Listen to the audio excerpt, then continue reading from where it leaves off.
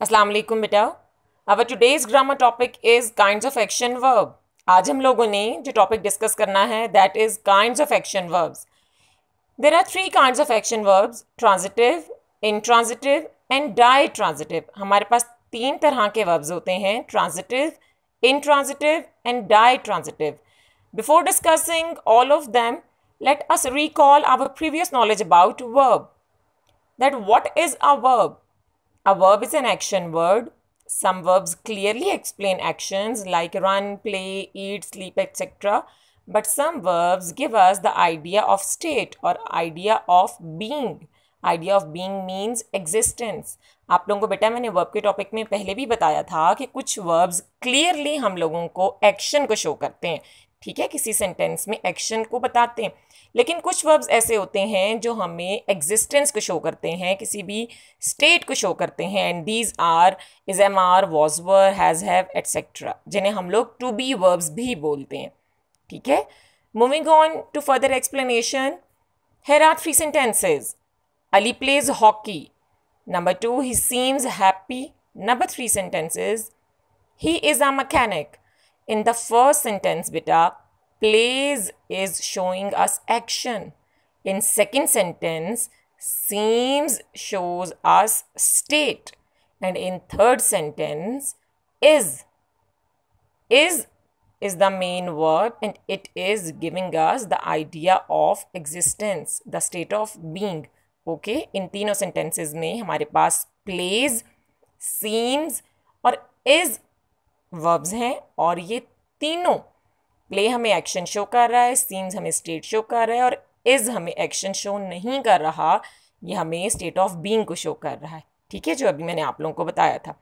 अब आप लोग कुछ बातें बहुत ध्यान से देखें। आज के टॉपिक में हम लोग स्पेसिफिक टू जनरल नहीं स्टडी करेंगे, आज के टॉपिक में हम लोग जनरल टू स्पेसिफिक मूव करेंगे, ठीक है।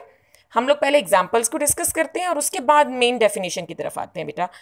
फर्स्ट सेंटेंस देखिए आपके पास क्या है, the man kick the ball, कि एक आदमी ने बॉल को किक मारी। सेकेंड सेंटेंस में the boy made a kite, एक लड़के ने काइट बनाई। नंबर 3 सेंटेंस देखिए, द गर्ल स्लेप्ट, लड़की सो गई। अब पहले दो सेंटेंसेस में आपके पास वर्ब किक्ड के साथ और वर्ब मेड के साथ द बॉय और आ काइट, ये दोनों ऑब्जेक्ट्स लगे हुए हैं ना, ठीक है। जबकि जो थर्ड सेंटेंस है इसके साथ कोई ऑब्जेक्ट नहीं है।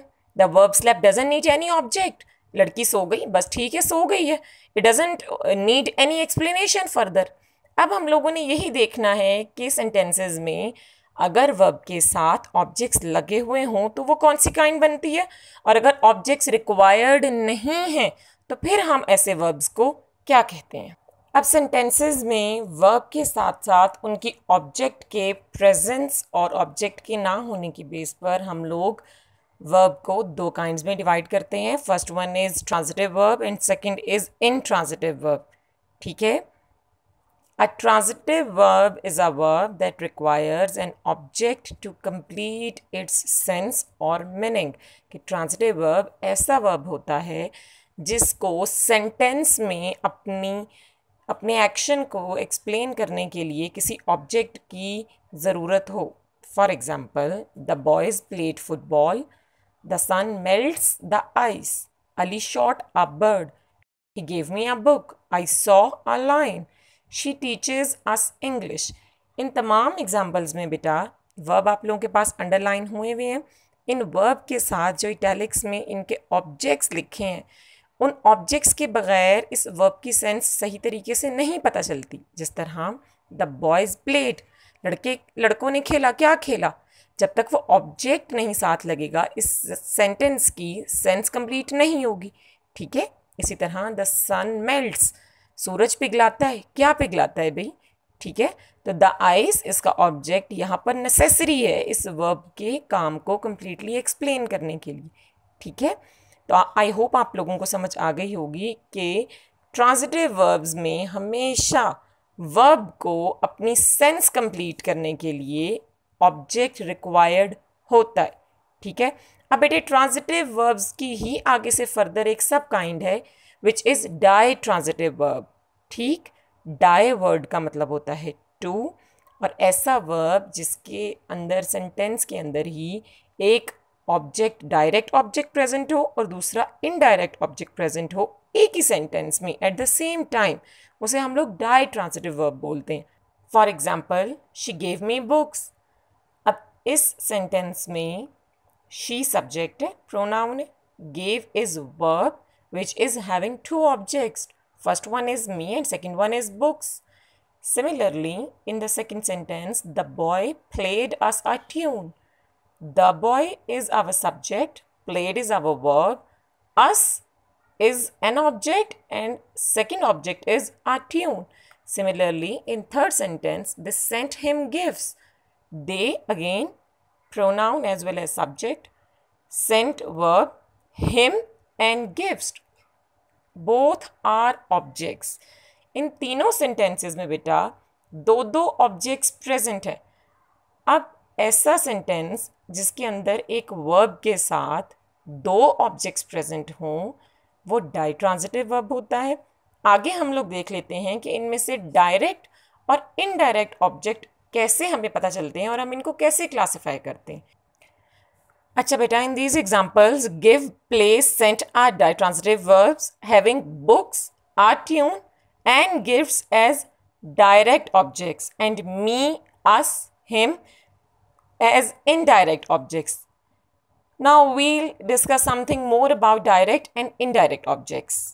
Let us discuss an example. The shopkeeper sold him a pencil. As you all know very well that subject is the shopkeeper. Ditransitive verb here is sold because it's having two objects. First one is him and second one is a pencil. Now we are going to judge that which one is indirect object and which is direct object. Bete, if we exclude a pencil from the sentence, what will be the sentence then? The shopkeeper sold him. Does it make a sense? No, it doesn't. अगर हमारे पास ऐसा हो कि हम इस the shopkeeper sold him में से आप पेंसिल, इस सेंटेंस में से आप पेंसिल को निकाल दें तो क्या इस सेंटेंस की सेंस कंप्लीट होगी? नहीं बेटा, इस सेंटेंस की सेंस कंप्लीट नहीं होगी। ये क्वेश्चन क्रिएट करेगा कि अगर वो बेच रहा है तो वो क्या बेच रहा है। ठीक है, आपने जहन में ये रखा ना कि हमारे पास एग्जाम्पल क्या थी कि the shopkeeper sold him a pencil. अब अगर उसमें से हम लोगों ने एक ऑब्जेक्ट निकाल दिया, वी डोंट नो येट कि हमारे पास डायरेक्ट ऑब्जेक्ट कौन सा है और इनडायरेक्ट ऑब्जेक्ट कौन सा है। हमने सिर्फ क्या किया, हमने पहले उस एक ऑब्जेक्ट अ पेंसिल को निकाल दिया। उस एक ऑब्जेक्ट को निकालने से हमारे सेंटेंस की सेंस डाउटफुल हो गई। इसलिए हम लोग ये कहेंगे, क्या कहेंगे कि यहाँ पर जो हमारे पास ऐसा ऑब्जेक्ट जो कि निकालने से सेंटेंस की सेंस डिस्टर्ब हो जाए वो डायरेक्ट ऑब्जेक्ट होता है। ठीक है, नेक्स्ट केस में देख लीजिए, the shopkeeper sold a pencil. अगर यहाँ से हम लोग हिम को निकाल दें, उस हिम के बगैर भी हमारा सेंटेंस बिल्कुल कंप्लीट है। Our sentence is making it's proper sense कि the shopkeeper sold a pencil, fine, shopkeeper ने एक पेंसिल बेची। The sentence is making complete sense बेटा, so we can say that him is an indirect object hair. Okay, as without this object our sentence is clearly completing its sense. ठीक है, ये थोड़ा सा concept है direct और indirect object का। Plus one thing more and most important कि an indirect object always denotes some persons and direct object always denote a thing. हमेशा इनडायरेक्ट ऑब्जेक्ट रेफर करता है पर्सन्स को, ठीक है, और डायरेक्ट ऑब्जेक्ट हमेशा चीज़ों को डिनोट करता है, चीज़ों को रेफर करता है। एक न्यू एग्जांपल डिस्कस कर लेते हैं। He gave me a pen, उसने मुझे एक पेन दिया। यहाँ पर ही अगेन क्या है, प्रोनाउन है।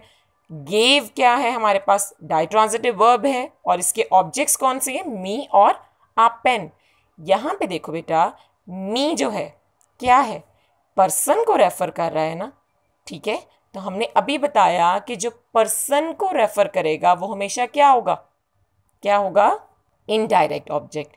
इसी तरह यहाँ पर जो हमारा आप पेन है वो हमारा डायरेक्ट ऑब्जेक्ट क्यों है, क्योंकि वो किसको रेफर कर रहा है? वो एक थिंग को रेफर कर रहा है, ठीक है। पेन एक थिंग है ना, तो ये हमारा डायरेक्ट ऑब्जेक्ट है।